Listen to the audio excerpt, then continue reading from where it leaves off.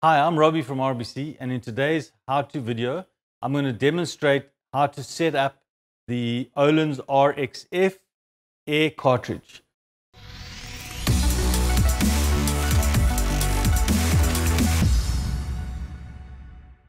For the purpose of this demonstration, we are going to use my RXF 36 fork, which is 160 mils of travel.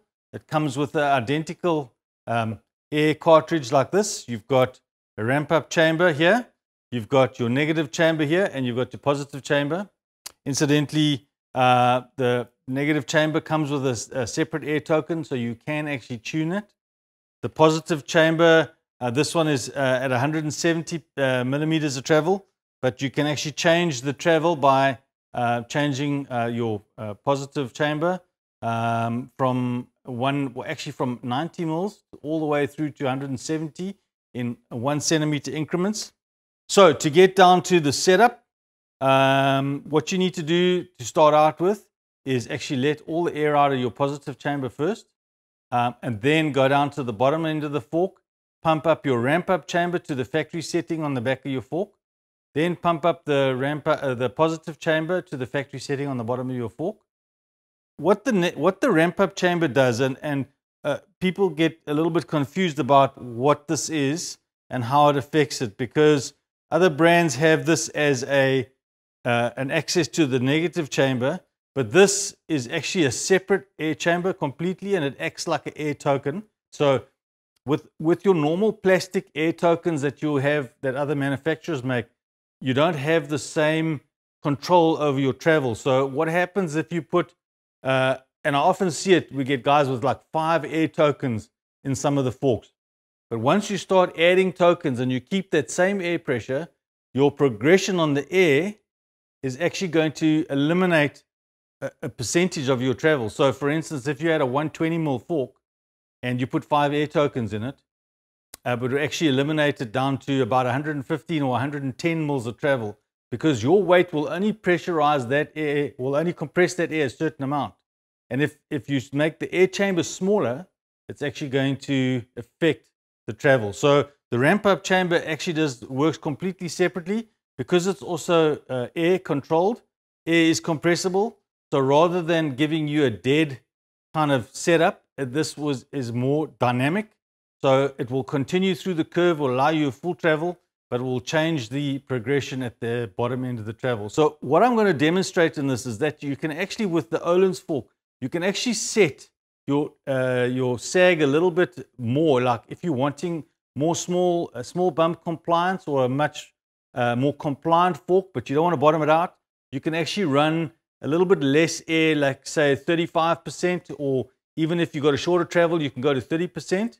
As long as your ramp-up chamber is at the correct setting, you actually can then get away with having less air in the positive without bottoming out the fork or losing travel, if you want to keep the fork set at the correct pressure for your body weight. So for my weight and settings, this I recommended, well, the factory recommendation for me is 160 psi on the ramp-up chamber and 80 psi on the positive side.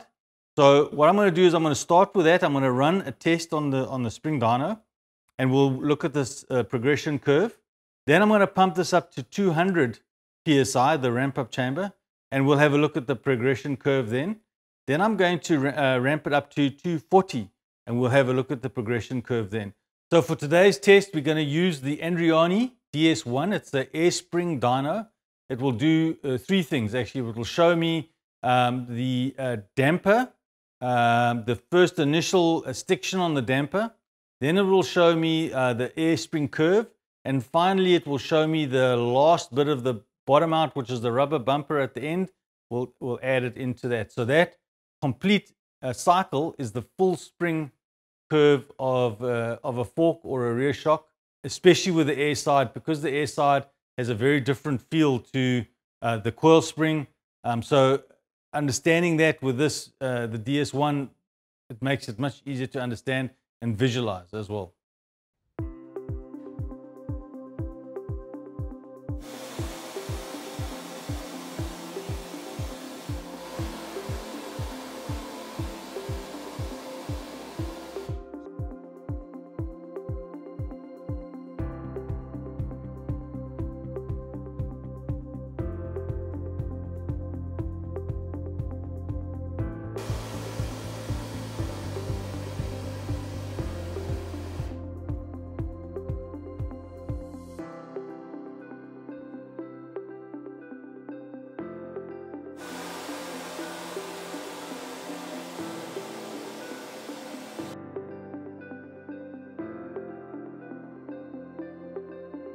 So at the first one with my factory setting, you can see the graph is quite nice.